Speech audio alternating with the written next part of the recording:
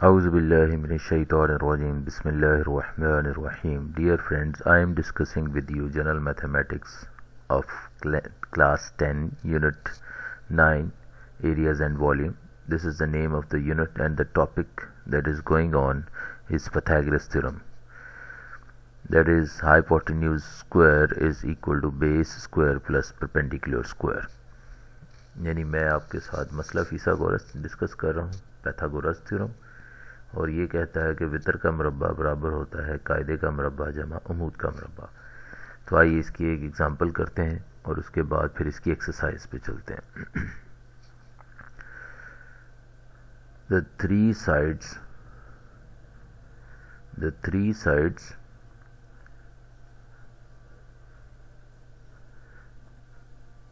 sides of a triangle are of lengths 6 cm, 4.5 cm and 7.5 cm. Is this a right triangle?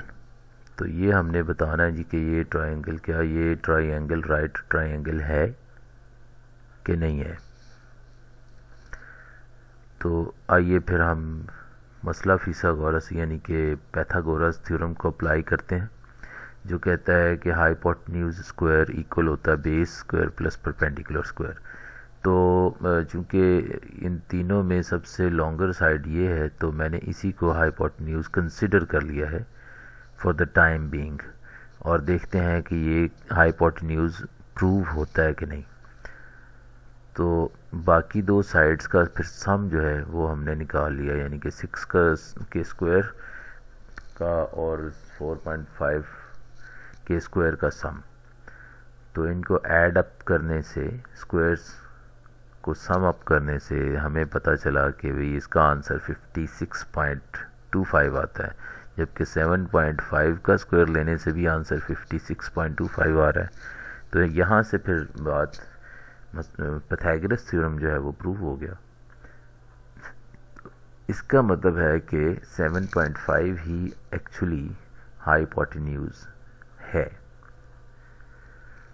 आइए अगले example पे, अगले question पे बल्कि चलते हैं। एक्सरसाइज 9.1 ऑफिशियली स्टार्ट करते हैं।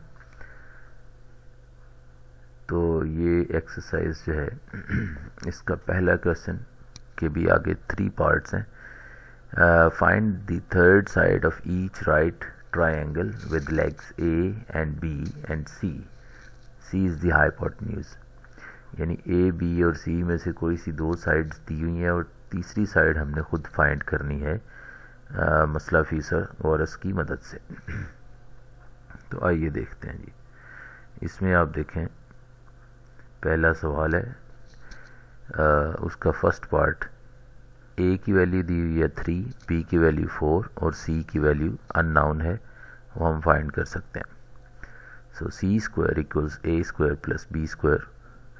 तो ए की वैल्यू 3 पुट की है, बी की वैल्यू 4 पुट की है, तो 3 का स्क्वायर 9, 4 का 16, दोनों को प्लस किया 25। तो 25 का फिर हमने ले लिया स्क्वायर रूट। तो स्क्वायर रूट लेने से आंसर हमारे पास 5 आ गया।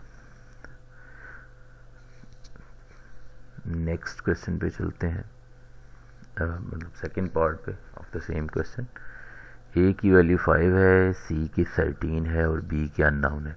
तो फिर हमने मसला फिसागोरस यानी पाइथागोरस थ्योरम जो है वो अप्लाई किया। तो उनकी वैल्यूज़ पुट की हैं। 13 का स्क्वायर कैलकुलेटर से आप निकालें तो 169 है, 5 का स्क्वायर 25 और B square as it is. तो ये 25 जब इस साइड पे गया तो माइनस हो गया, 169 में से 25 माइनस किया तो 144 आ गया। 144 का अगर हम स्क्वायर रूट लें तो 12 हमारे पास आंसर आ जाता है। अब नेक्स्ट पार्ट पे चलते हैं। तो नेक्स्ट पार्ट में बी की वैल्यू 5 दी हुई है, सी की वैल्यू 69 और ए की वैल्यू अननोन है। तो फिर पाइथागोरस थ्योरम अप्लाई किया जी। सी square equals a square plus B square. तो 61 का स्क्वायर किया है तो 3721 आ गया। इसी तरह से 5 का स्क्वायर 25, तो इसमें से 25 माइनस किया, ज़ाहिर है ये जब दूसरी साइड पे जाएगा तो हम उसको माइनस कर लेंगे, या फिर अल्टरनेटिवली आप ये कह सकते हैं कि हमने दोनों तरफ से 25 माइनस कर लिया।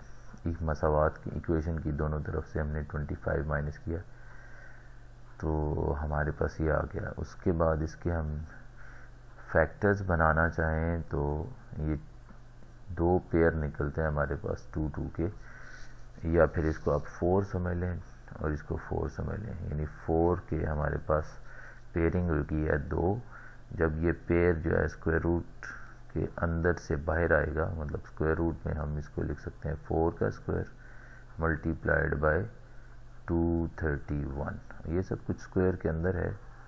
जब स्क्वायर रूट के अंदर है तो स्क्वायर रूट और ये स्क्वायर कट हो जाएंगे, तो ये 4 बाहर निकल जाएगा स्क्वायर रूट साइन से, और 231 जो है ये इसके अंदर रह जाएगा। तो यही हमारा आंसर है। That is what we claim is the answer of this question. अब आगे क्वेश्चन है हमारे पास, question number 2। If the lengths of a right triangle are 2ab, a square minus b square, तो प्रूफ हमने ये करना है कि हाइपोटेन्यूज जो है वो हमारा इसके बराबर आता है। तो अगर हम पैथागोरस थ्योरम अप्लाई करें, आई होप कि आपको नज़र आ रहा है, अदरवाइज मैं इसका साइज थोड़ा सा इंक्रीज कर देता हूँ जी। पैथागोरस थ्योरम जो है वो क्या कहता है कि हाइपोटेन्यूज का स्क्वायर बराबर होता है बेस का स्क्वायर प्लस परपेंडिकुलर का स्क्वायर। तो अब हमारे पास ये दो चीज़ें हैं, 2ab है, इसका स्क्वायर हो गया, और साथ में a square minus b square है। इन दोनों को यूज़ करके हमने ये चीज़ प्रूफ करनी है। तो ये हो जाएगा 4a square b square plus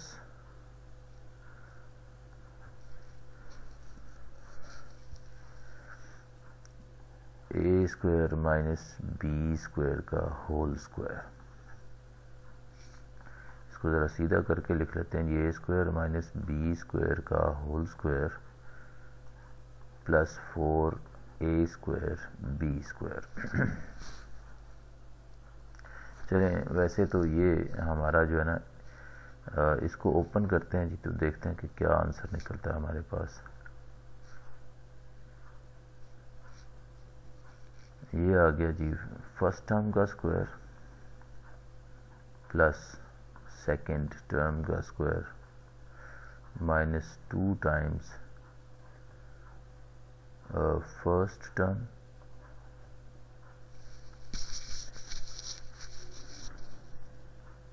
ये है, एंड सेकंड टर्म हमारे पास ये है।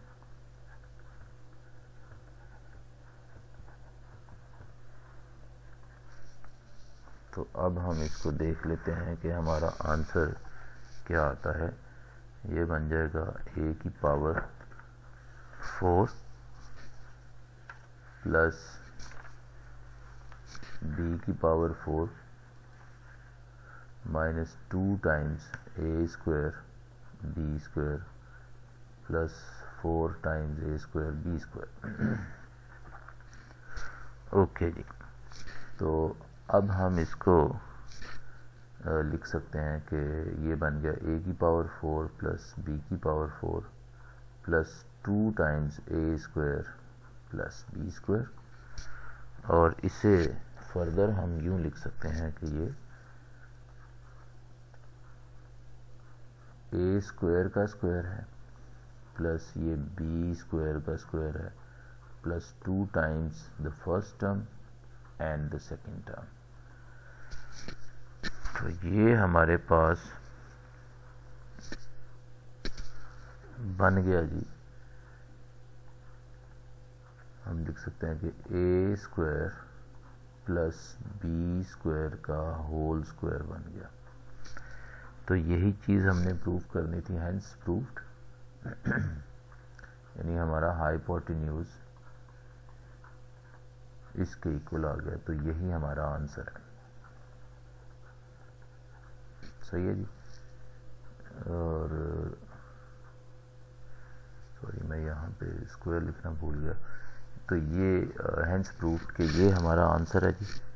तो इसी के साथ लेक्चर को यहाँ पे एंड करते हैं। अगर हमारा ये लेक्चर आप फेसबुक पे देख रहे हैं तो हमारे पेज को फॉलो कीजिए, और अगर यूट्यूब पे देख रहे हैं तो हमारे चैनल को सब्सक्राइब कीजिए।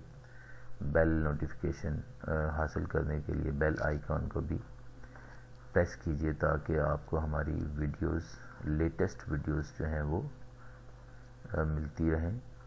Thanks for watching. अगले लेक्चर तक के लिए खुदा हाफिज़।